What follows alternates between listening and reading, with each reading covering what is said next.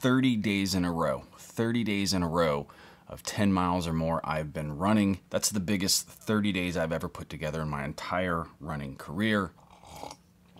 And it's coffee. It's just coffee. That is super exciting. I've looked back at Strava data and my running books back to 2010. Nothing like this. That's a huge accomplishment.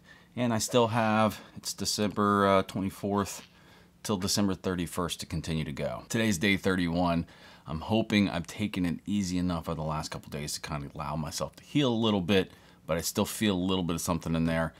My legs always feel fresh when I go to start, but then the fatigue sets in right around mile 7 for whatever reason. Looking forward to that today because it makes it a little tough to finish those last 3 miles. Thank you all for the support this year. It has been a fantastic year. Thank you to all of you who have watched these videos, who've left comments and likes on the videos. That helps my channel tremendously. And a big thank you to all of you who are the channel members. I think we have 10 channel members now. Thank you all so much. That money goes directly right back into the channel to pay for all the things that I do to develop content for this channel.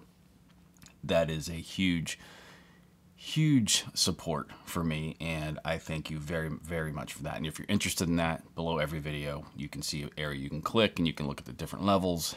You get your name added to the end of every video, and you get to see some private content that I share with just members. You don't have to. The biggest support you can give me is watching the videos, clicking like, and leaving a comment.